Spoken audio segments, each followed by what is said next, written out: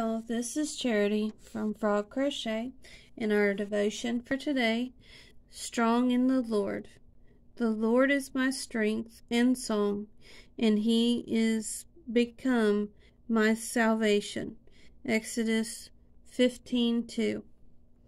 When women think of strength, we seldom think in terms of power, lifting, or muscle building. We're much more likely to think in terms of an emotional stability or resilience. Take Linda, for instance.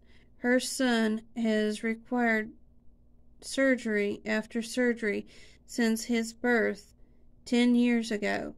Linda has spent countless hours in the intensive care unit. She has dried countless tears, both her son's and her own. Linda keeps exploring medical options, keeps reassuring concerned teachers and grandparents. They all consider Linda a tower of strength. Or take Marcy.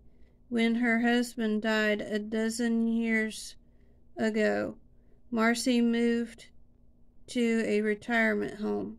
She seldom sees her children.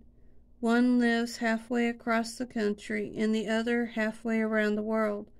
But Marcy keeps busy encouraging others in her apartment complex, especially those who are new and feeling lost. Marcy's friends consider her a rock. Every life has its share of troubles, turmoil, and tragedy. We make our plans, but life keeps on happening despite them. We may try to get by, relying on our own stubbornness or on a positive attitude. We may look to the goodwill, the skills, or the wisdom of other people to pull us through. We may simply put our heads down and muddle along, one step at a time. Sooner or later, though, we learn how feeble these approaches really are, how little help they provide, especially over the long haul.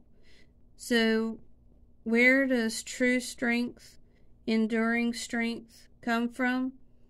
If you ask both Linda and Marcy, they will tell you that they have learned to rely on a source of strength outside themselves. They have learned to lean on Jesus.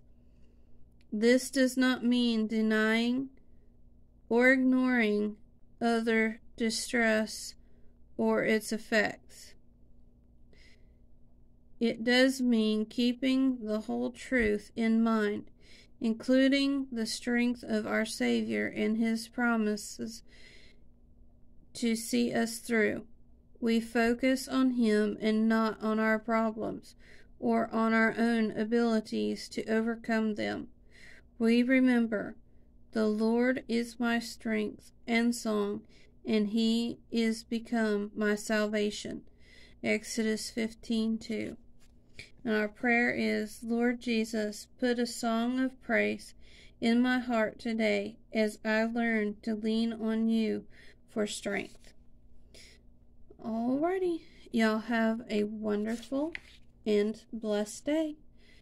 And we will see y'all next time. Bye, y'all.